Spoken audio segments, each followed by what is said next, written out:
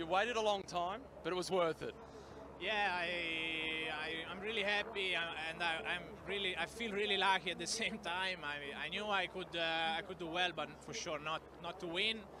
There are plenty of better rider, especially in a prologue. It's such a short prologue like this, but yeah, Australia helped me. The weather of Australia helped me. So in the end, I really appreciate the effort that all my team put to me to give me the best product, the best material, the best support. I just have to pedal full gas for 6.5 minutes. So it's easy. You make it sound simple. How much of the strategy was last night looking at the forecast and making the decision to be the first rider to go?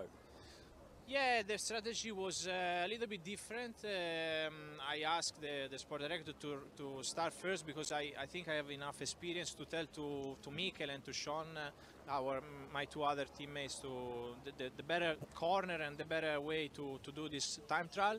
And yeah, unfortunately, I see Mikel crash, and in the end, I win. I mean, I'm still surprising. I'm really happy, and yeah, it was not a lot of strategies. You have to learn the corner, and sometimes you need to be lucky. And the ambition to hold that jersey all the way to the end? Yeah, I mean, for the moment, I enjoy this jersey because I like this race, and I will be really proud to wear the jersey of Santos Tour Down Under tomorrow morning, and then we will see. It's still a long week. We just started. It's a prologue. The real race starts tomorrow. Bueno, triunfo para Alberto Bettiol en el prólogo del Tour Down Under y líder de la general.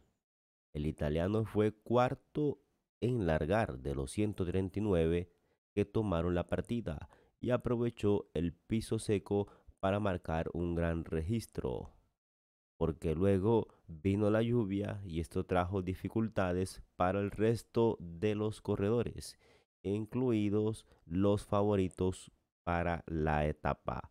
Entonces, felicitaciones al italiano Alberto Bettiol y al equipo Education AC Post.